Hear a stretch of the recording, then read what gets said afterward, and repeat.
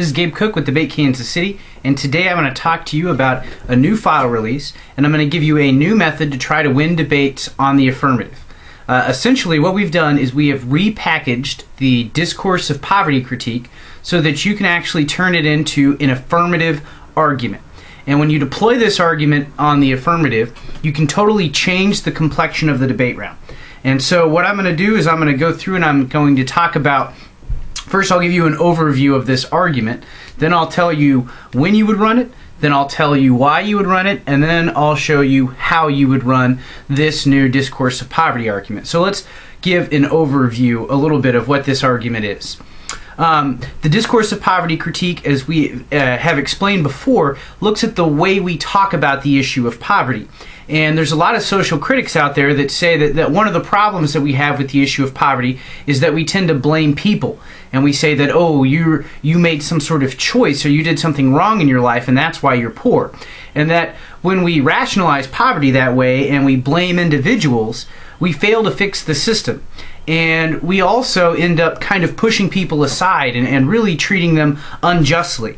And that a lot of the root cause of a number of our problems are because that we treat the poor unjustly and because we view them as separate from everybody else. So what the critique says is that we need to rethink the way that we talk about the issue of poverty, and we need to view all people as connected. That, you know, how much money you have is just one aspect of you. It doesn't define you, as many people think when they talk about the issue of poverty. So that's sort of a brief overview of what the Discourse of Poverty critique is. And traditionally, this is something that you would run on the negative. The affirmative would stand up and talk about how they're going to fix the problem of poverty, and maybe some of the language that they use and some of the rationale for why they say we need to address the issue of poverty would give you a link into this criticism. But what I'm going to tell you is that if you run an affirmative case and it doesn't link into the Discourse of Poverty critique, then when the negative team stands up and makes their arguments, you might actually be able to critique them. Let me give you a hypothetical scenario. Let's say that you're running a case, let's say you're running community schools, and your argument is that we have a school-wide and a system-wide failure to provide equal education, and that we need grassroots efforts from the ground up in order to fix our education system. And then once that happens, it will give more people opportunity, and the issue of poverty won't be such a big issue anymore. And if you phrased it in those ways, you might avoid a link to the poverty critique. Okay? So that was your argument on the affirmative. Now let's say the negative team stands up and they make some arguments and they say, you know what, poverty is a choice. That people choose to be poor, that people actually live in pretty good conditions, and that anyone who wants to can go out and get a job and get themselves out of poverty. Well, if they made that argument, it would definitely be a link into this Discourse of Poverty critique, and you could deploy it at that time. Or let's say, even more commonly, the negative stands up and says, you know what, poverty may be a problem, but we just can't afford to fix it. It's going to cost too much money. It's going to be unfair to the taxpayers to spend all this money on basically welfare. Well, that would also be a link to your argument. And so then we would get into the Discourse of Poverty critique. So when would you run this critique? That's the first question that we've begun to address here. Well, as I just described, it's typically you are going to run it in the 2AC. So you've read your first affirmative constructive, the negative has stood up and made their arguments. Then if you have a link, you would read it in the 2AC. Now, when else? Well, you need them to make, them being the negative team, to make some type of link arguments. And if they blame people for poverty, or if they make arguments about money, then you're going to be able to get a link to the critique, as I just described a few moments ago. So, if in the first negative constructive they blame people for the problem of poverty, or they read a spending disadvantage, then in the 2AC, you can read your Discourse of Poverty critique. Now, you might be asking yourself, well, why would I run this critique? What's the purpose behind it? Well, I see two major purposes behind running this critique. The first we're going to call new O. And what I mean by new O is you have a new source of offense, or a new way that you can win the debate. you can say that their discourse causes some harm, and that harm is the most important issue in this debate round. What they've said and our critique of it is more important than any other issue. And so it's a new way that you can win the debate round. It's a new source of offense. The other reason that you might run this critique is because you have a genuine desire to change discourse, that you don't like the way that people talk about the issue of poverty, that you believe the arguments that are made in the evidence in the Discourse of Poverty critique, and you really genuinely want to let people know, hey, we should talk about the issue of poverty differently. We shouldn't blame the poor for their problems, and we shouldn't just say that they're not worth taxpayer dollars. That really what we're doing is we are otherizing them, and we're making them less than human, and that is unethical. And you really want to take a stand in the debate round and make that argument, and that would be a perfectly legitimate reason to run this critique. So finally, okay, how do you do it? How do you make this happen?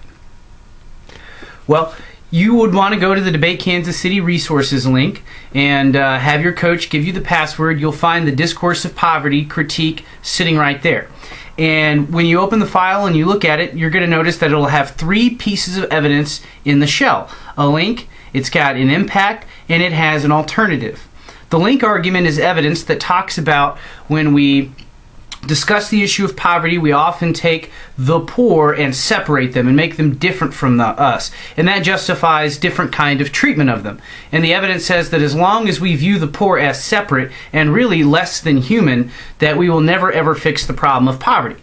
The second piece of evidence, the impact, says that this type of separation, this way that we say, oh, those are the poor people and these are the good people, that type of separation is the root cause of violence in our society.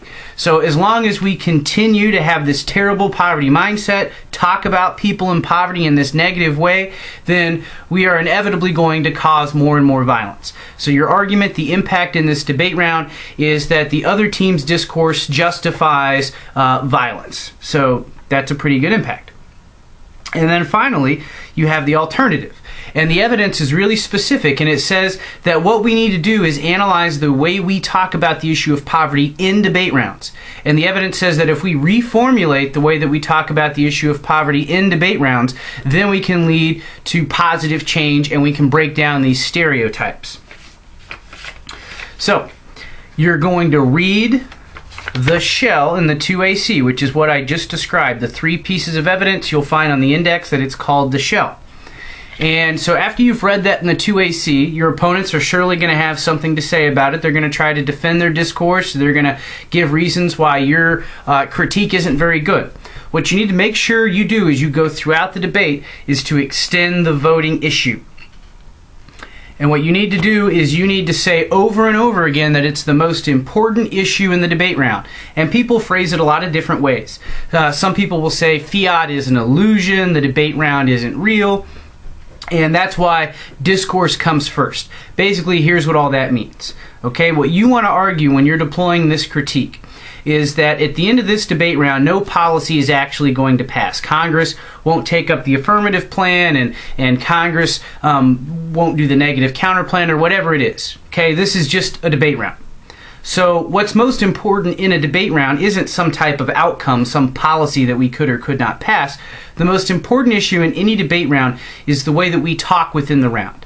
The discourse, the way we represent ourselves, and the way we represent others as we speak about them, with issues ranging from poverty to who knows what. But the way that we talk about issues is the most important thing in the debate round, and that's what you want to tell the judge. You want to say that your opponents and the way that they talk about poverty is really problematic, in fact, terribly negative. And it means that we can never fix the issue of poverty. It means that we separate the poor from everybody else, which is the root cause of structural violence. And you've got evidence that says we can break down those stereotypes in a debate round. So it's the perfect venue. So you want to say that this is the most important issue. It's a voting issue. So here's just kind of a different sort of way to approach the affirmative and to run the Discourse of Poverty critique when on the affirmative. Hope it helps, and good luck to you.